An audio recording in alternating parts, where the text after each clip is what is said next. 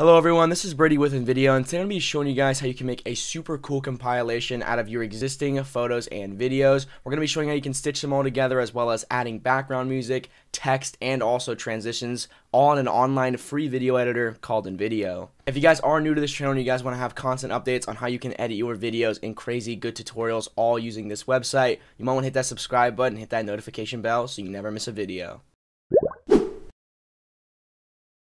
So once you've actually gone in the description and clicked on InVideo, or just looked up InVideo.io on your internet, you can see that it's going to have a sign up button in the top right. All you have to do is click sign up, give your information. Like I said, it is completely free, and once you're done with that, you're ready to go. Once you're done signed up, we're going to go to blank canvas because we're not going to be using any kind of template, and you want to make sure you're actually doing this in the right style. So this would be something like TikTok videos, this would be like YouTube videos. So for this compilation, I'm going to actually be adding clips that are more like YouTube videos, and it's going to load into the editor. Once it has loaded in, you're going to see these two default things. All you want to do is go ahead and delete these because we're not going to be using those at all. And you want to make sure you go to upload media, click this, and this is where you're going to upload all the files you're going to be using to edit your compilation. So now that you've actually uploaded your media, you just want to go ahead and drag and drop your first clip onto here. Now what it's going to do is going to bring up this trim menu. Now you want to actually be wary of a couple things. So right here is where you can actually mute your audio for when you import your clip. Now with most compilations, you're actually not going to have background audio. You're going to have a full background music. So you're not going to want your audio from your original clip.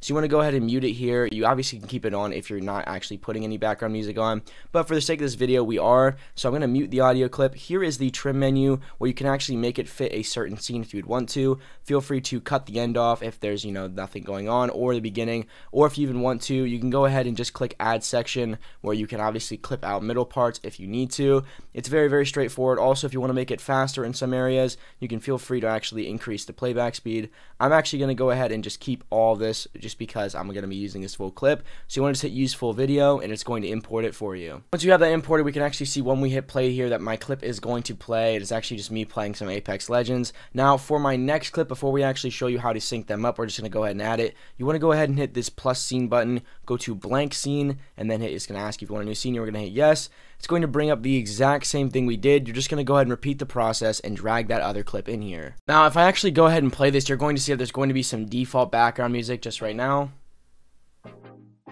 So obviously that's not going to really fit this genre of game, I guess. So we're going to show you how to actually change your background music. All you have to do is look at your timeline. You're going to see that this is your background music. You can simply click, go ahead and delete it. Now you'll have no background music, as you can see when we hit play. There's absolutely no sound on this video. All you got to do is actually go on the left bar here, click music, and there's tons and tons of genres to choose from. Probably over 10,000 plus musics here on the InVideo screen. So feel free to take your time and choose one that really fits your montage for you. So I actually went ahead and added some rock here, as you guys can hear right now. But for here, this clip, actually I do want audio on it because it is kind of like my outro. So all you have to do to actually turn your audio back on is go click on this, go to edit. You're going to see that video edit's going to pop up and it says volume off. You can go ahead and turn it on. So when I hit play,